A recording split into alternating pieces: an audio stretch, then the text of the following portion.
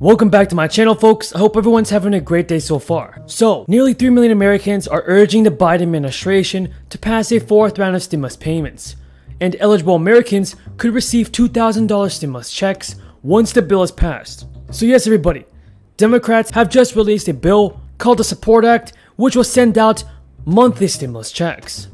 And now all we need is for President Biden to approve this bill and sign it into law. What are your thoughts on President Biden, folks? Is he doing his job and helping out the American people? Leave a comment down below saying yes or no. Vision of the president. He had said, I want to do what I can in a bipartisan way on infrastructure, but it is not the totality of my vision.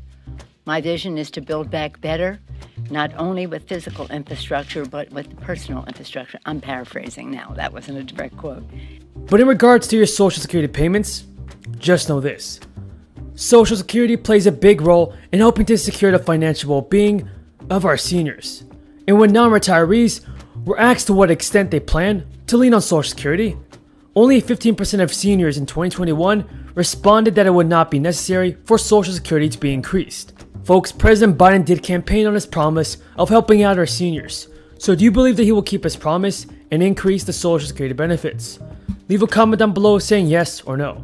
So given the importance of Social Security income for current and future retirees, it is very important for the annual cost of living adjustment, or COLA, to be adjusted.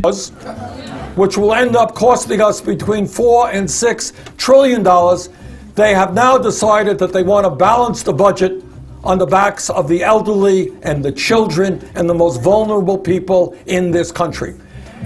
They want to cut Social Security, Medicare, and Medicaid. My view, and we've introduced legislation to do this, is that not only are we going to stop them cutting Social Security, we are going to expand Social Security. If you guys didn't know, in simple terms, COLA is the raise that the more than 65 million Social Security beneficiaries can expect to receive from one year to the next to account for inflation. Social Security's COLA is determined by changes in the Consumer Price Index for urban wage earners and clerical workers, or CPIW. The CPIW has 8 major spending and dozens upon dozens of subcategories, each of which has their own respective weighing. So, only a narrow time frame is taken into account when calculating Social Security's COLA, and only the CPIW readings from the third quarter, which is from July through September. The American people have seen the very rich getting richer and government developing policies which allow them to pay, in some cases, not a nickel in federal income taxes. They've seen corporations make huge profits. In some cases, they're not paying a nickel in taxes. And what this legislation says, among many, many other things, are used to determine the following year's raise, while the other 9 months can be helpful in identifying trends. Folks, the Social Security COLA is simply the average CPIW reading in the third quarter of the year, compared to the average CPIW reading in the third quarter of the previous year. So if the average CPIW, which is Consumer Price Index, rises in the current year, Social Security beneficiaries will receive a higher payout in the following year. Folks, I want to see President Biden help out our seniors and increase the Social Security benefits. I believe that it is his job to do so. Do you agree? Leave your thoughts in the comments below. Earlier today, I want to say a word about the progress we're making on the Build Back Better agenda here at home. I just got off the telephone with the leaders in the House. Today, the House of Representatives taken significant step toward making. Now, in regards to the stimulus payments, just know this. A bill called the ABC Act, or Automatic Boost to Communities Act, is being sponsored by many Democrats, specifically Rashida Tlaib and Congresswoman Pramila Jayapal. Both of these congresswomen originally introduced a policy proposal that drew a great deal of public attention, with the idea of having the US Treasury mint two $1 trillion platinum coins to fund stimulus payments.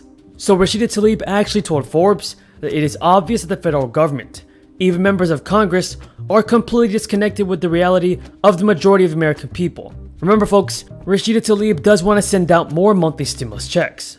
She also added, "We are in a global crisis and people cannot wait 2 weeks or 4 months, as the IRS says in some cases, for the stimulus payments." Folks, just know this, if approved, the ABC Act would provide $2,000 per month for each eligible individual during the payment period, and $1,000 per month to each eligible individual for a year after the payment period ends. The payments will be made via direct deposit if the Treasury has the individual's banking information on file, and unless the individual will prefer to have that payment made on a Boost card. The goal of this bill is to guarantee no one is left behind. As written, the bill will provide $2,000 monthly payments to eligible individuals, including U.S. citizens and residents. Eligible individuals, for example, a couple with 2 children, will receive 4 payments of $2,000 each, for a total of $8,000 during the payment period. So this means, folks, that if you do qualify, you can receive an $8,000 stimulus check. Do you approve of this bill called the ABC Act, everybody? Leave me your thoughts in the comments below. And also, if you have any more questions, then don't forget to leave them in the comments below. I rise in support of this rule. This rule allows the Congress of the United States to do the people's business in 2 critical areas, actually 3. Number 1, it provides for us to receive from the Senate the budget and to do what the Republicans did on their tax bill, act on a budget reconciliation bill. You did that. You, of course, didn't pay for it. We're going to pay for this.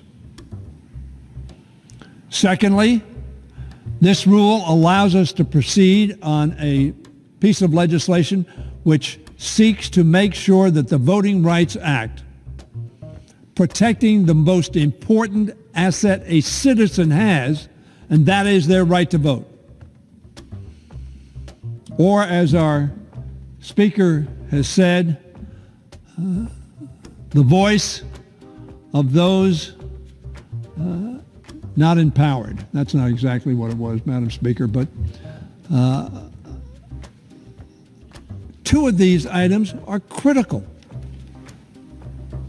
And when we talk about saving lives, the reconciliation bill and the budget, the Build Back Better Act, is going to save lives and enrich the quality of lives of our people. And thirdly, this rule will allow us to proceed to adopt the bipartisan 69 senators voting for it infrastructure bill. It is not a perfect bill. It is not our bill, and it is limited in some respects in terms of its addressing one of our most important challenges and enemies, and that's climate change. It nevertheless is a very, very substantial investment in America, its growth, its people, and jobs.